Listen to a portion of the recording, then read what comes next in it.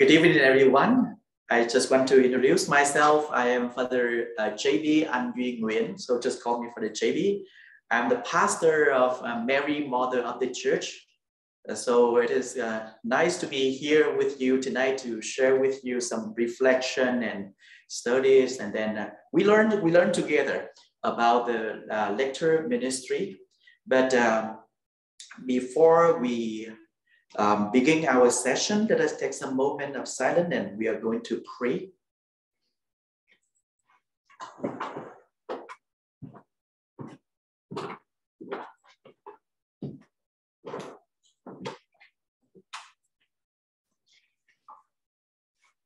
In the name of the Father, and the Son, and the Holy Spirit.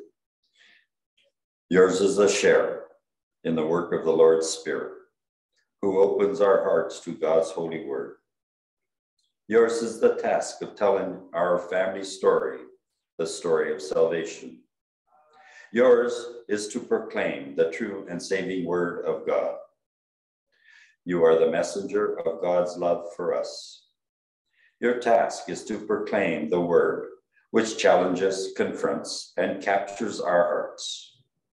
You proclaim a word that heals and comforts and consoles. Yours is the ministry of the table of God's word, which feeds the hungry and the longing of our hearts for truth. Yours is to offer the story of the great things the Lord has done for us, that we might turn to the table of the Eucharist with good cause to give thanks and praise. Yours is nothing less than the ministry of the Lord's voice, calling out in the midst of God's people. Come to your work from your personal prayer, praying that the Spirit will open your heart to what you proclaim. Prepare the word which is yours to speak. Study the scriptures. Understand the passage. Let it dwell deep within you. Come to your work in awesome reverence of the word you proclaim. It is the Lord's word.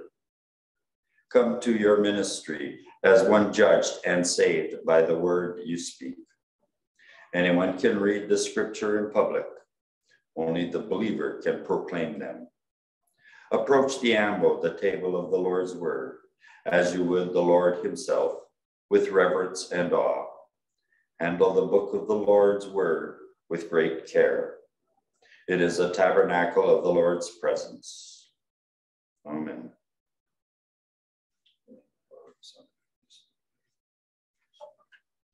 Thank you.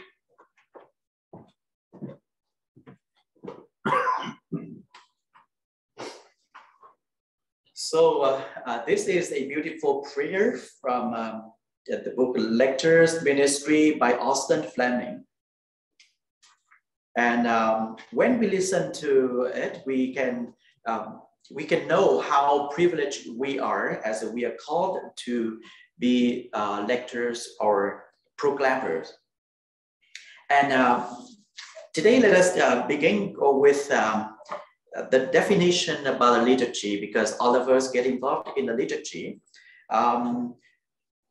Today, I know that what I'm going to share with you might not be new to you, but I think it's wonderful opportunity for us to refresh our knowledge and especially renew and refresh our zeal for this service as well, and our love for the Word of God. Now, because the lectors ministry is involved in liturgy, we often talk about the liturgy. So what is liturgy? The word liturgy comes from a Greek word meaning public work, or the work of people, and that hit nearer the mark. Liturgy is a special kind of work in which the divine and human come together. We do something, but most importantly, God does something. First and foremost, it's all about God. God who acts in the liturgy, and we respond to him. And the liturgy is the divine worship of the church. I mean here the official worship and prayer of the church, and include the celebration of Mass, the celebration of the sacrament, and the divine office or daily prayer of the church. And the celebration of the Eucharist is the sword and summit of our faith. And so all other liturgies flow from and to the celebration of Mass. So what does a liturgy do? The liturgy gathers us in the presence of God. Liturgy helps form us into a community. Liturgy is always about a paschal mystery. And we know that in the liturgy, we meet Christ, and for presence of Christ at Mass, the priests who act in Persona Christi, the community of believers who are gathered there in the name of Christ, the Word of God that we are going to look into, and the Eucharist. And the liturgy is the worship, the official worship of the whole church. So the liturgy both reflects and shapes our faith. Through liturgy, our faith is shaped. And as we just discussed, the liturgy is the Word of God, right? God acts in the liturgy and we respond to His grace. We can respond with our word and our adoration, but at the same time, we are called to respond by our action as well.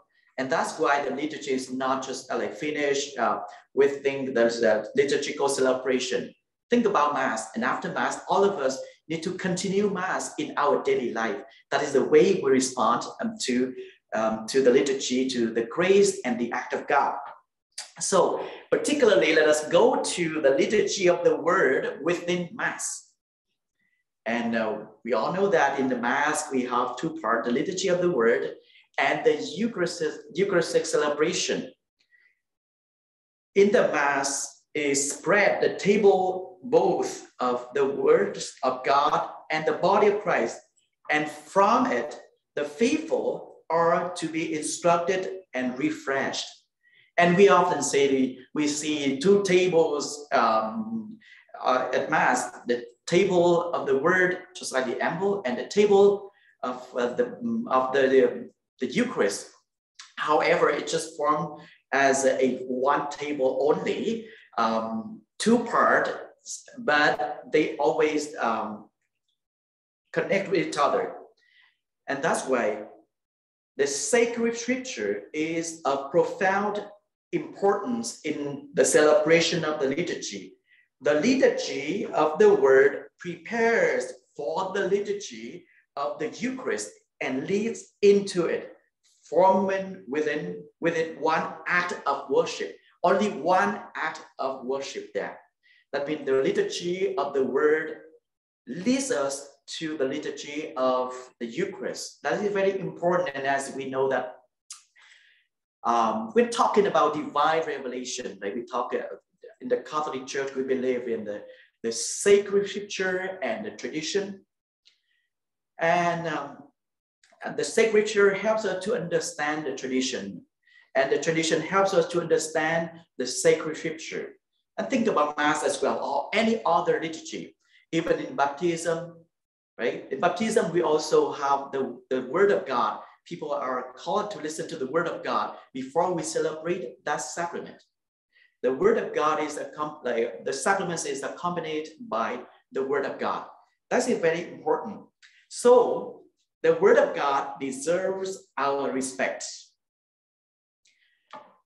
Readers are not to change the text of the introduction or conclusion of the reading, nor of the reading itself. The reading was prepared by translators who worked hard to make the original language understandable when reading out aloud today. The translation has been approved by our bishops and confirmed by the Vatican for proclamation at the liturgy.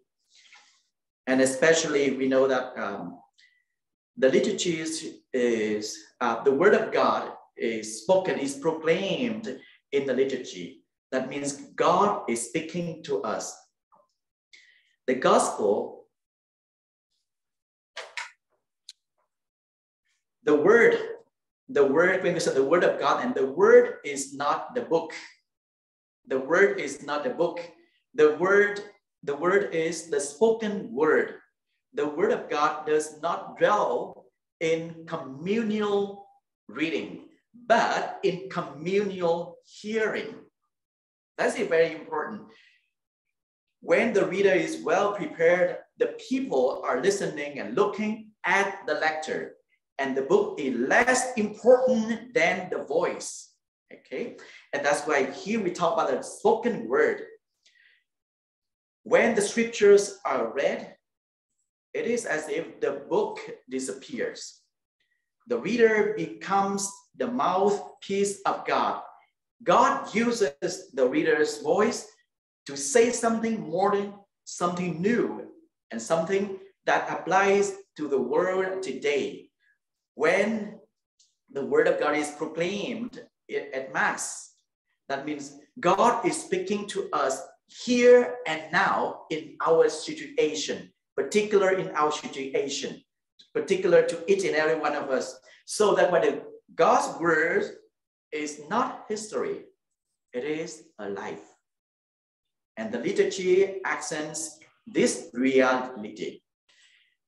And that's why when we read the word of God, it's not not dead words, but it's a living word, because the Son of God is the living word. Jesus Christ is the living word. He's not just the historical person who lived 2,000 years ago, but he's living with us now and here. And that's why the word of God is active and alive.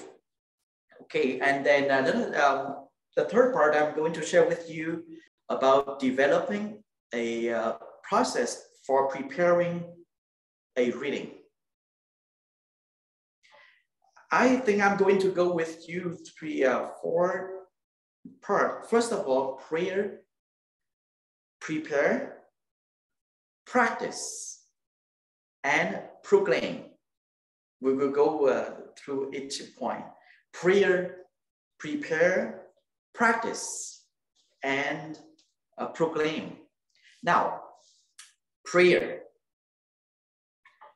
Let us consider a method described by the acronym ACTS.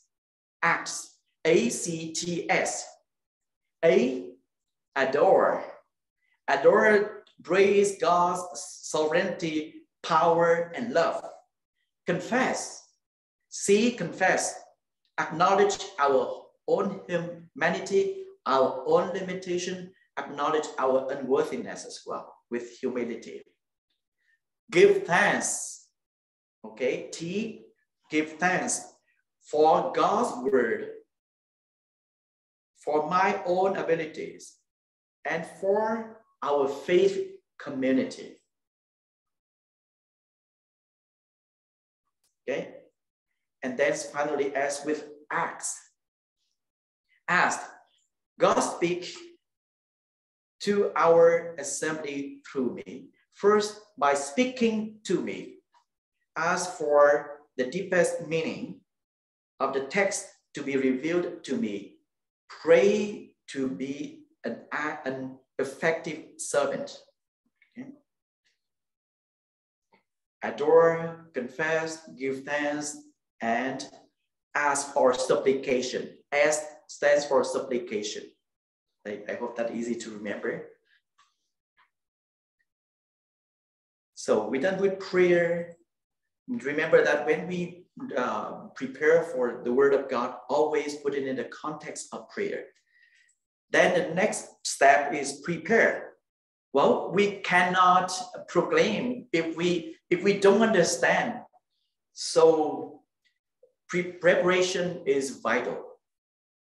A good guideline is to begin a week before your scheduled proclamation, or at least a few days before, and to spend a minimum of half an hour in preparation, or even an hour. An hour may not be too long.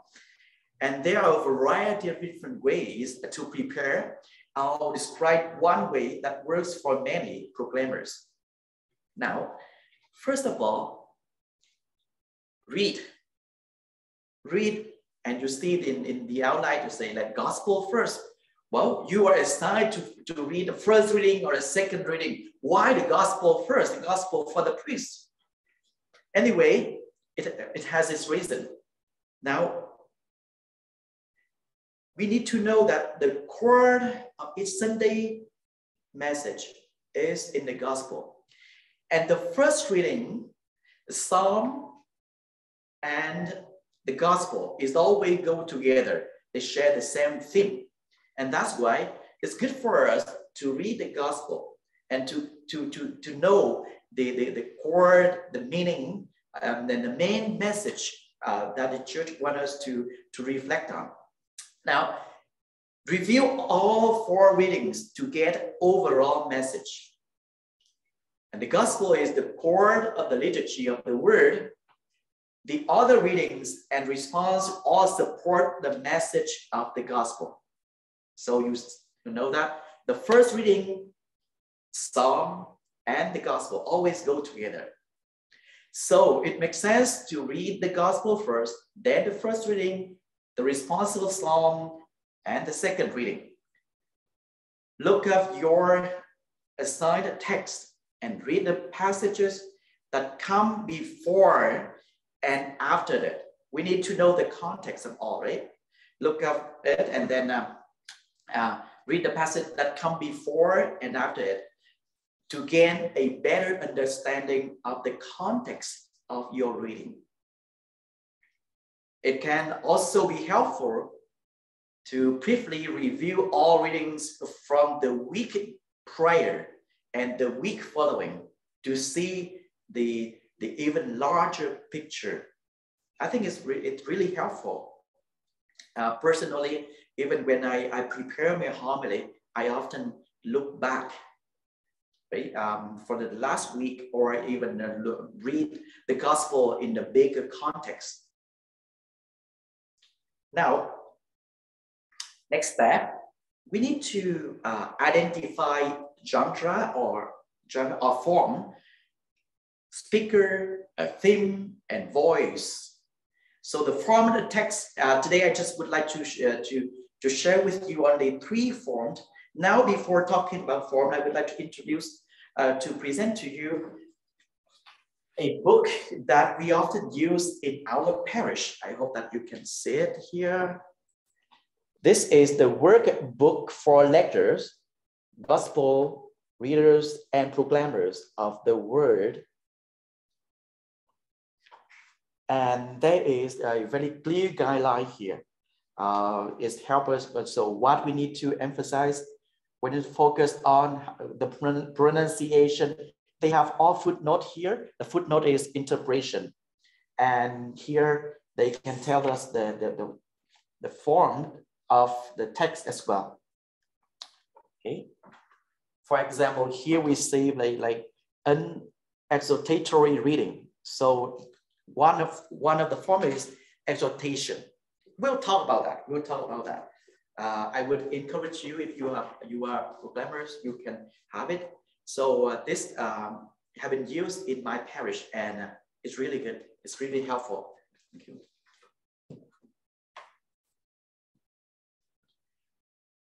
So the margin note in the workbook, the book that I just showed you. So I often mention the form of the text, and today we will talk about 3 forms that often be used, like narrative, teaching, and exhortation. Narrative, teaching, or didactic, and exhortation. Now, narrative, a narrative text reads like a story, may have characters, dialogue, a setting, or an action.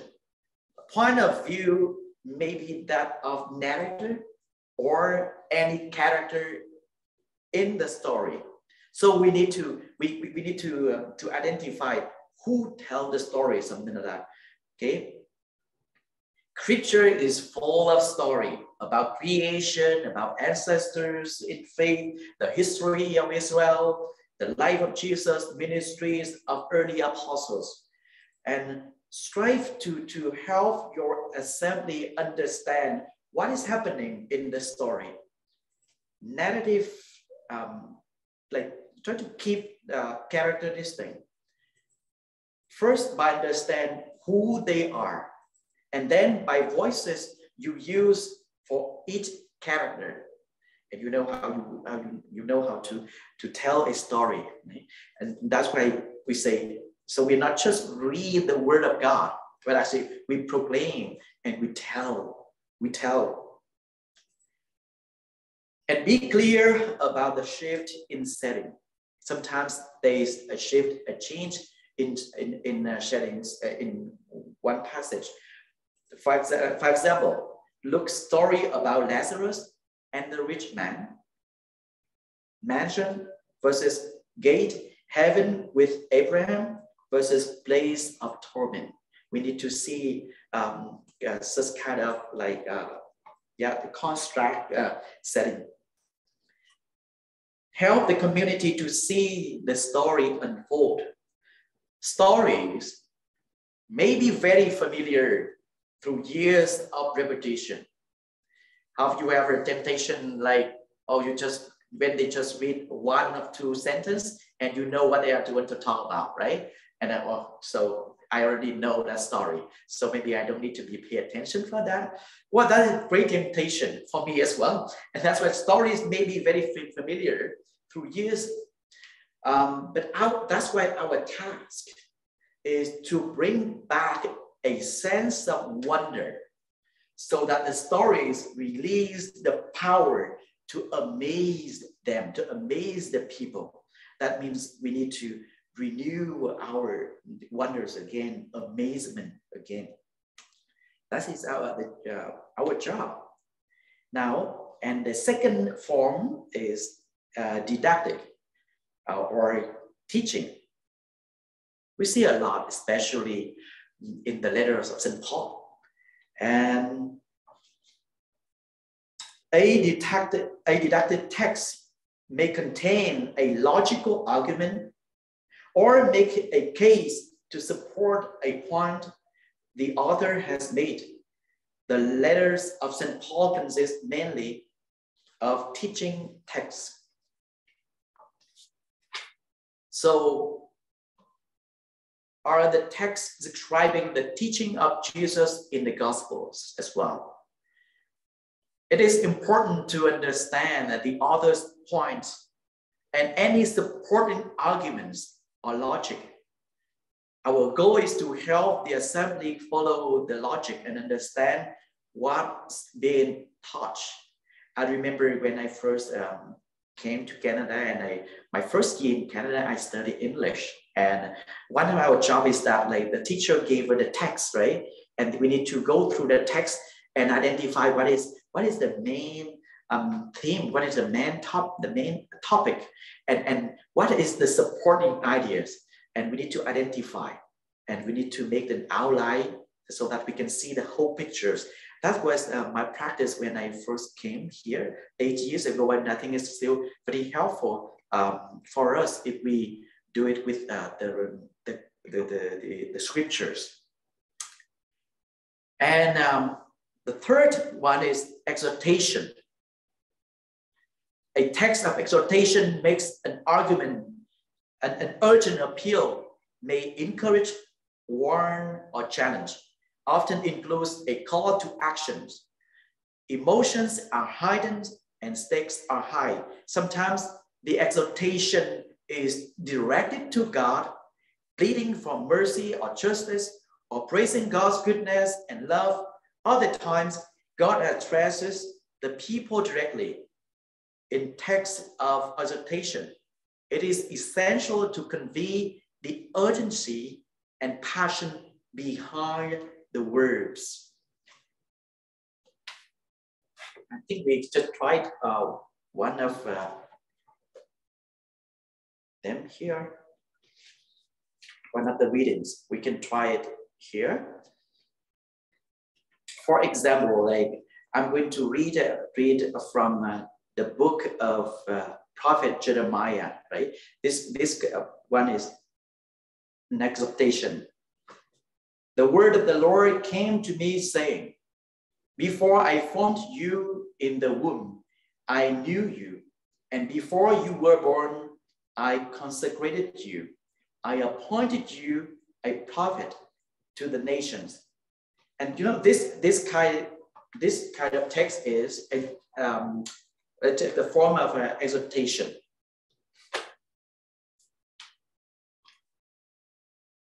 So let us move to the next step is the biblical. We need to learn about the biblical and historical context of the reading. While you are looking at a theme and form the readings and gauging its mood, you will also want to look at the overall context of that piece. Find the reading in the Bible to see what comes before and after. The introductions and notes in a good study Bible or biblical commentary will give much helpful background. We can have some question like this, a very practical question for us when we explore the meaning of a text. How are the main characters? What are their roles in this reading? Have they appeared elsewhere in the Bible? If so, do they have a backstory that would help you to understand this passage? What is the setting, time, and place of the reading? Does the setting give any additional information about what is going on? What are the historical events surrounding this reading? So it's sometimes we cannot understand the message if we don't know the background, the biblical and historical background and context of the passage, the text. Now, and we need to consider the reading in the context of the liturgical year as well. You know, each season has its own sense and flow that is evident in the readings. Reflect on where your reading occurs in relation to the weeks that have come before and will come after. And each Sunday, especially with a particular season, they have particular theme. It's good for us to see, to understand the reading in the whole liturgical celebration of the church. So we can ask the question, what might be significant about when this reading falls in the season? How does that affect its message? Okay. And other step, so we are at the two step, right? Prepare, okay? And finally, in the prepare, we need to pray with the scripture. We say pray at the beginning, and now at this time, after explored the text, we need to come back to pray. At this point, it can be helpful to spend a few minutes meditating on the reading so that its meaning becomes clear. This is a continuation of prayer we began with. Now, prayer is very important because when we talked at the beginning, when we read the Word of God, so not only do we read the Word of God, but we are in a dialogue with God, right? We're in a dialogue with God. And that is very important for us to read the Word of God with prayer. And that's why Pope John Paul II, he said in Dies Domini, he said like this: if Christian individuals and families are not regularly drawing new life from the reading, of the sacred text in the spirit of prayer and docility to the church interpretation, then it is difficult for the liturgical proclamation of the Word of God alone to produce the fruit we might expect. We see that we need to read the Word of God under the light of prayer. We know that we are in a dialogue with God, and under the guidance of the church interpretation, the church's interpretation. Now, prayerful preparation also helps us to keep in mind that our Sunday gatherings and our ministry within this sacred space are not about us or even about our community, not about us or even our community. We are just a servant of the Word of God. Our prayer at Sunday Eucharist is about what God did for us and continues to do for us through Jesus Christ. What God did in the olden day, He continues to do for us now, here and now. Right? And a prayerful, Christ-centered approach to Scripture will come across in your proclamation and will be great service to the assembly. Okay, so with 4 steps, we have done 2, prayer and prepare. We are going to move to the practice.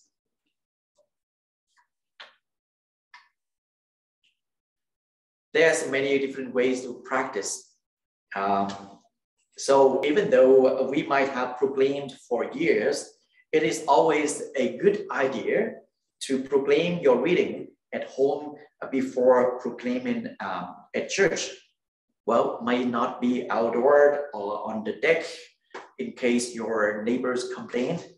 But you can do it in a quiet room, or maybe for a spouse or a partner, a friend whose opinion we value. But practicing your reading does not necessarily have to be done out loud. Nor you can, what I often do is that I often record, right? My practice, I record and I rewatch it. Sometimes I don't want to hear my voice there. But it's really good. It's really good for us. From my own experience, you know, that's before, during pandemic, we have live stream mass, and when I rewatched live stream mass, especially my homily, I know what I should say and what I should not say, and what I should how I should pronounce something like that, you know, and then how what I can value and evaluate my just like my voice, the pace, and pronunciation, all kinds of work to do. But that's one of the method. So find a practice that works for you and do it faithfully. I encourage you not to look over and skip that step. Until now, I've been in that Mary Mother for 2 years, and until now, especially before Saturday Mass, I often have 1 or 2 people to come to help me listen to my homily or listen to my proclamation of the word, and help me to correct and pronunciation and all kinds of I think just find a method that help you. And we are going to move to the final step. That is a long one. Proclaim. We've done together. Pray, the prayer, prepare, right, and practice, and now proclaim.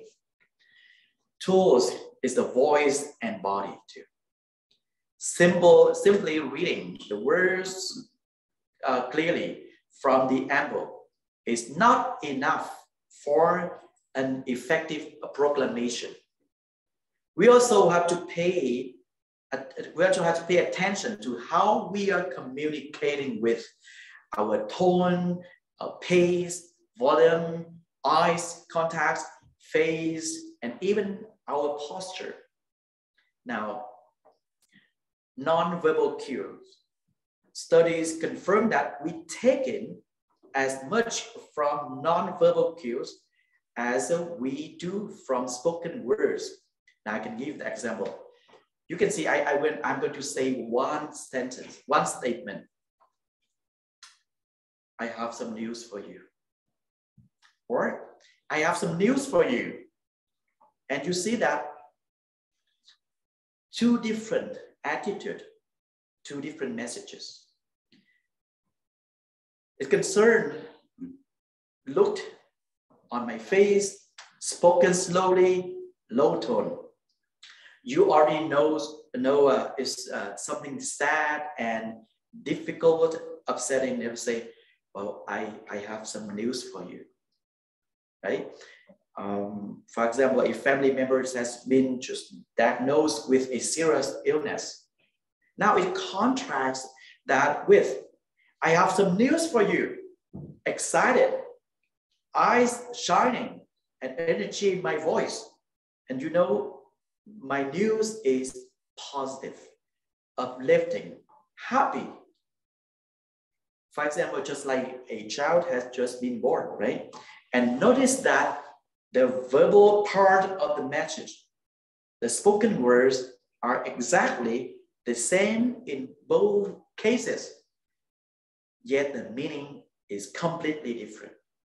I have some news for you. Okay. For example, in the Philippines, rejoice in the Lord always. Again, I will say rejoice. We cannot read it like rejoice in the Lord always. Again, I will say rejoice. No, you know, and now the look on my face has to mirror the meaning and fully convey the message. I need to look like I'm rejoicing. If I don't, well, much of impact is lost. And the reading can fall flat. So pace. The most common problem of all is going too fast or to be easily, going too fast to be easily understood. We need to read at a pace that is moderate enough so our listeners can absorb the message we are speaking. The brain needs time to catch up, right? What the ears are hearing. Also, some in the assembly have a hearing impairment, or for others, English is an additional language. So by proclaiming at a modest pace, we make it easier for them to understand. And the pace can change according to the context of the text as well, the meaning of it. Sometimes it's faster, sometimes it is slower. And pauses. Pauses are really important. Very often we forget that. Now, proclaiming too quickly is one of the two most common faults among proclaimers everywhere. And the other failing is to pause between thoughts or statement. Pauses are critical. That allow our assembly to follow the sense of the text. Listeners need moments to absorb what they have just heard before they move on to the next thought or speaker. We need to pause in order to separate thoughts, distinct thoughts, okay, to indicate major shift in thoughts or set apart significant statements. We should never pause in the middle of a single thought. What can help us is that we see the punctuation.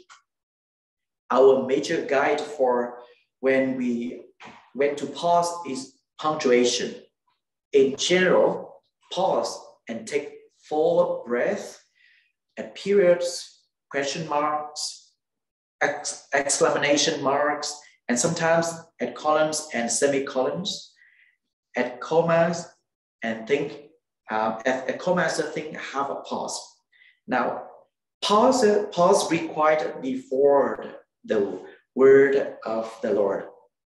When we say the word of the Lord, when we finish our reading, take time.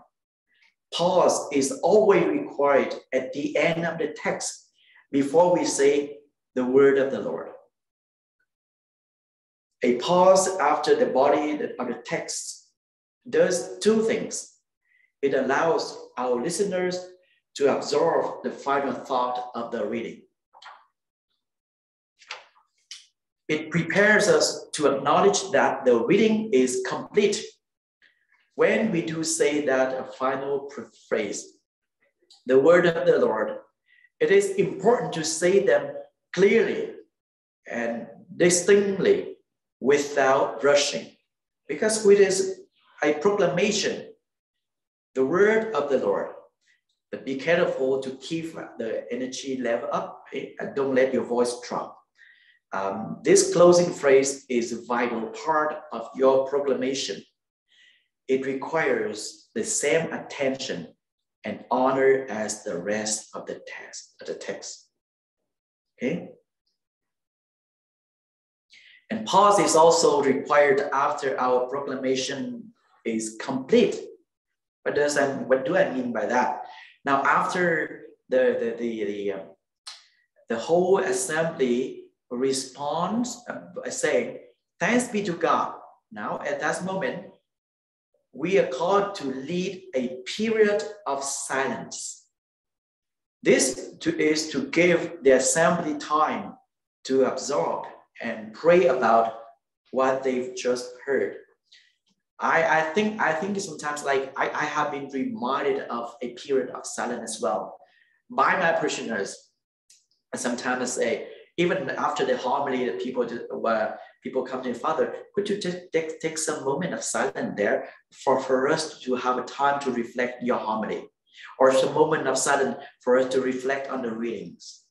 And silence in the liturgy is really, really important. Don't forget it. At Mary Mother, our practice is that since Father Kevin was there, and then when I came, I was told that, and I think it's a wonderful practice, and I still keep it in my parish.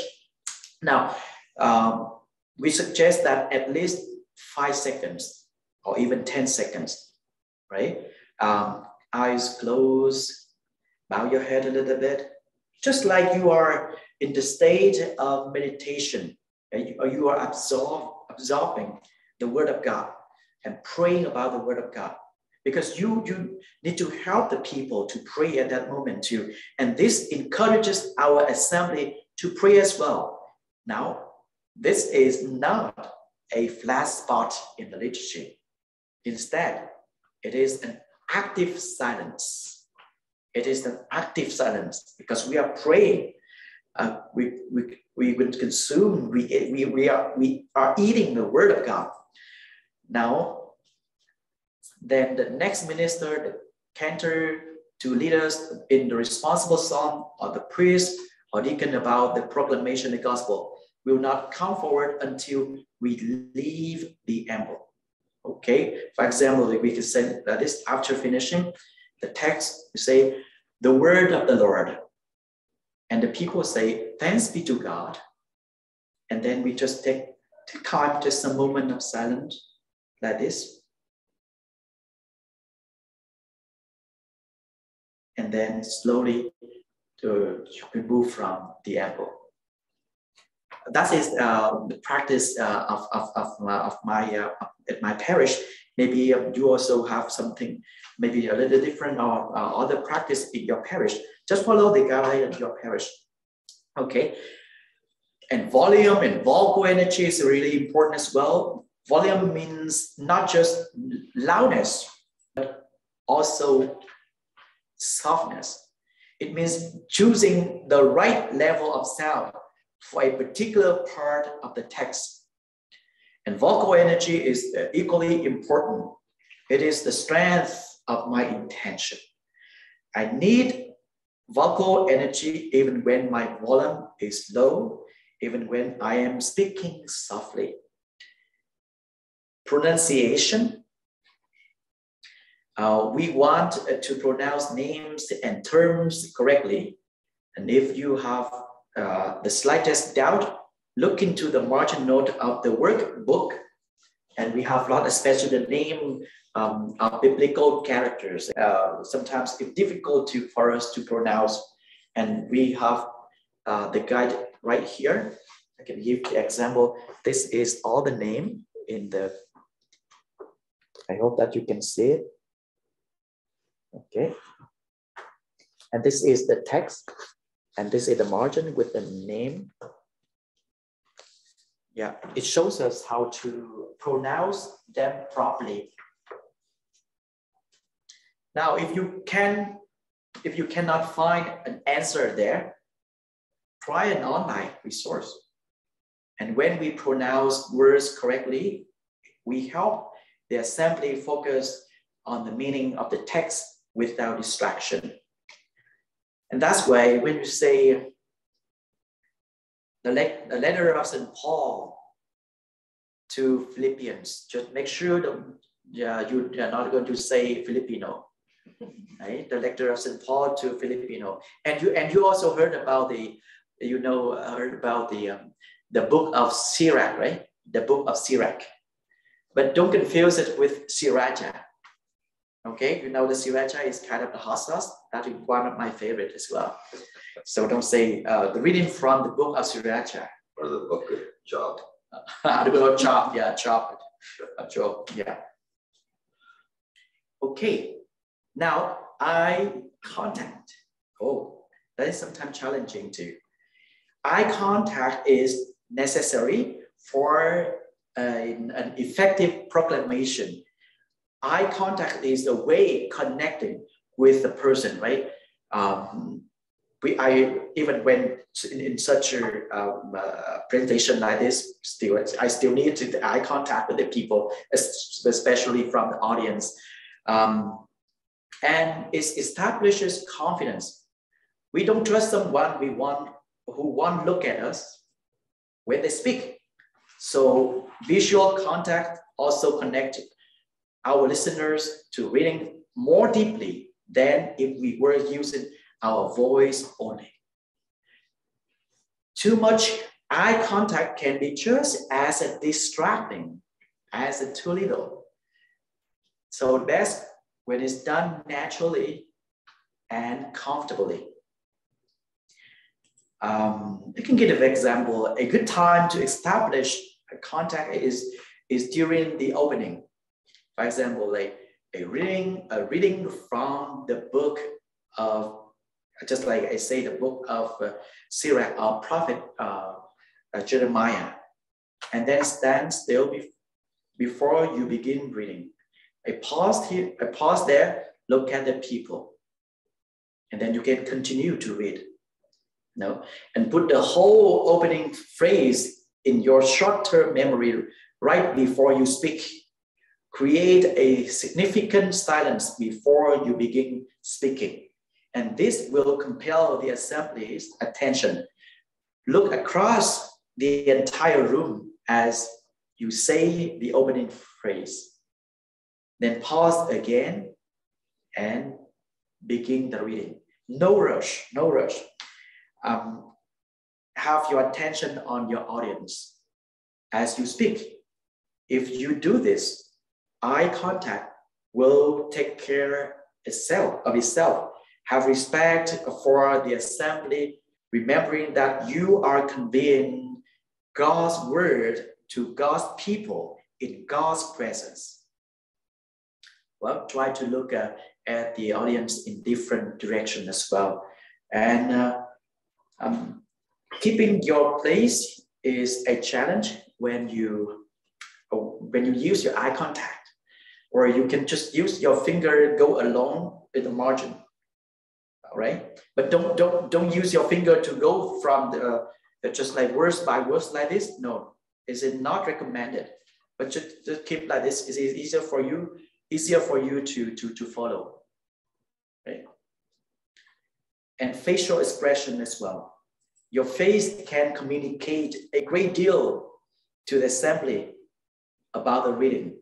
When God's people are being admonished, our face should indicate the seriousness of the message. And if you are invited to read a part of the Passion on Palm Sunday or Good Friday, right, your face needs to convey kind of seriousness as well. But at other time, the expression of your face will tell the people that you are rejoicing, you are joyful because you are bringing good news to the people. So a smile on your face, you can have a smile on your face sometimes, but it depends on the content of the text. So the liturgy is of the word, but notice that the liturgy of the word is not intended to be theoretical, not artificial, but sometimes very natural. We are not actors. And we never want to be over top, right? That would draw the attention of people to you, not to God. So we would get in the way of our assembly being able to focus on the word of God. But our proclamation cannot fully reach our assembly if it is not expressive. So as we prepare our proclamation, we need to make choices about expression. If Paul is rejoicing, or Jeremiah grumbling, or God is expressing compassion, then the emotion we need to express is clear. In other cases, we need to make our own choice as well. Almost done. So our challenge, proclaiming expressively without excess, can be challenging. Many people are uncomfortable showing emotion in public, but the scriptures we proclaim aren't sterile and cold stories. They're dynamic and full of passion. When we convey the emotion that is in our text, right?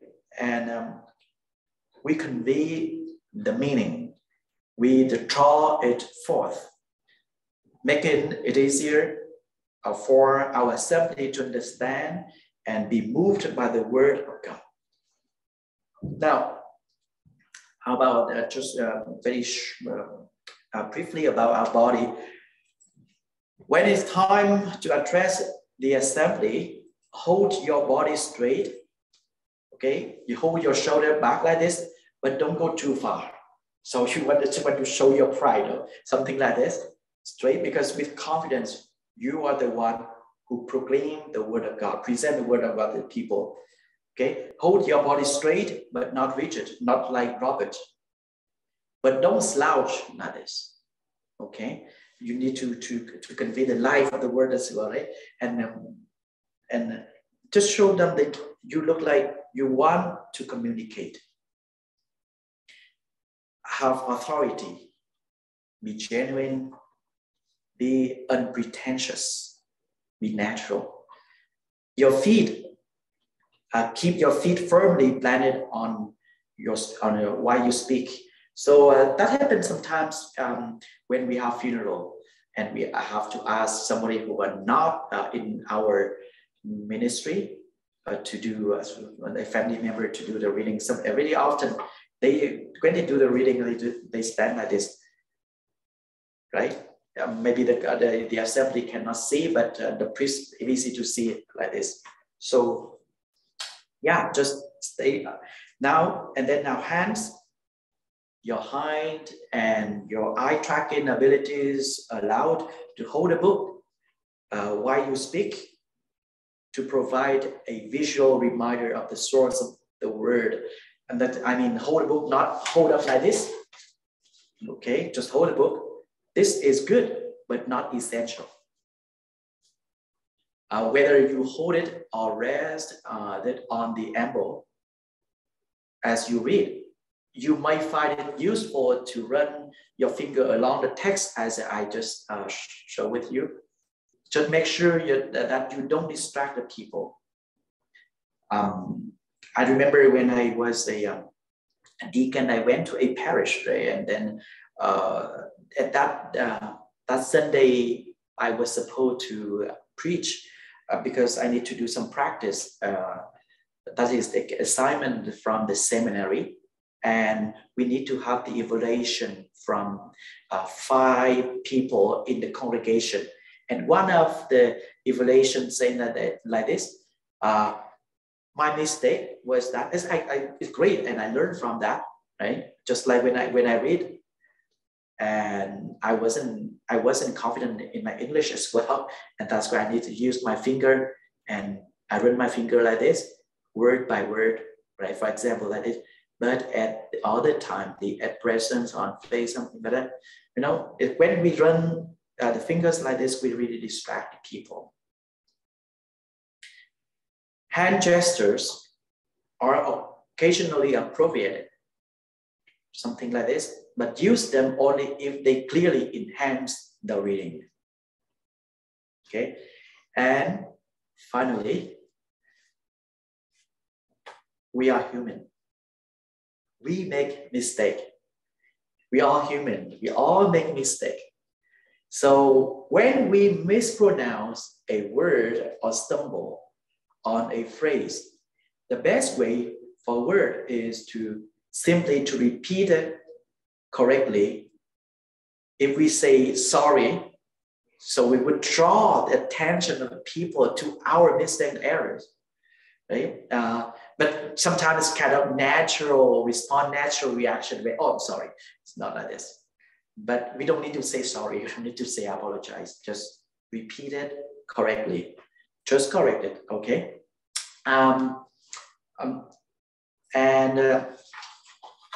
Last but very important, as we are the servants of the Word of God, we need to live it as well. We need to, and I remember that 2 weeks ago, right, Bishop launched kind of like household of faith that encourages to have the prayer group in our parishes where we do the Lecture Divina together. We live the Word of God together during the week, not just Sunday, during the week. And it is, I believe that is going to be helping us a lot, and help us to experience the taste, the beauty, the sweetness, and the strength of the Word of God. And remember that the Word of God is the living Word. It's not just a historical word or the dead words, but it's a living Word who is speaking to us in our situation. And we respond to the Word of God by bringing it about, by living it in our life. In that way, we would become the faithful servant of the Word of God. So thank you very much.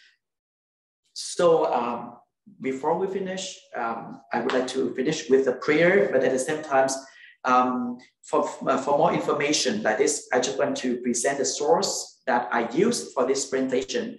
Of course, this book, the workbook for lecture and the gospel, this book, and this one, I think this one is really helpful. Guide for lector and readers by the Liturgy Ministry series, right? And this is very helpful. And you can use the general instruction of Roman Missal. In just only the Missal. and the lectionary as well.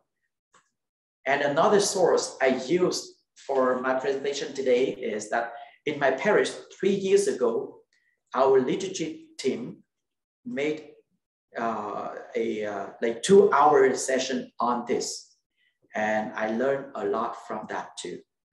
And I would say to thank you everyone. So, and now let us take some moment of silence, and before we conclude with the prayer.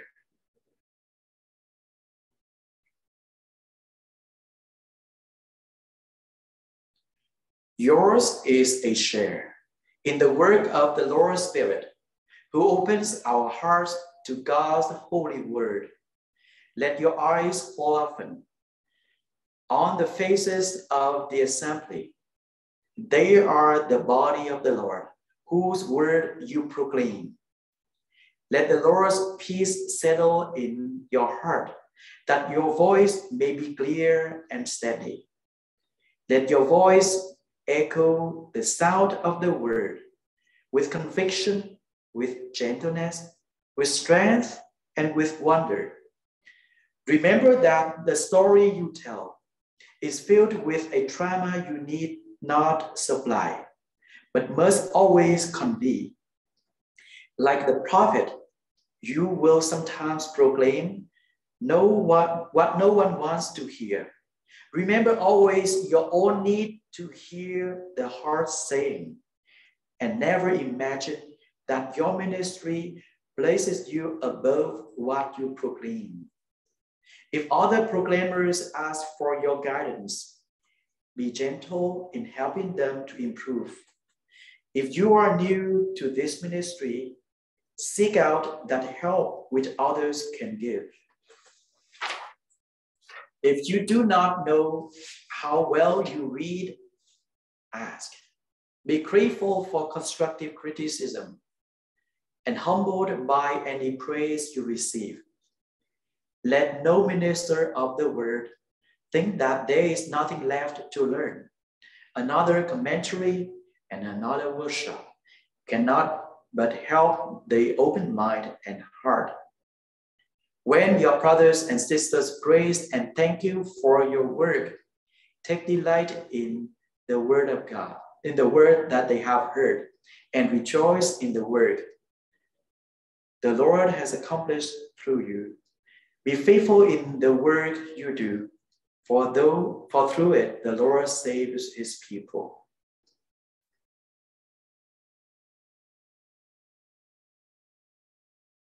Amen. Okay, thank you everyone, and have a great evening. Thank you.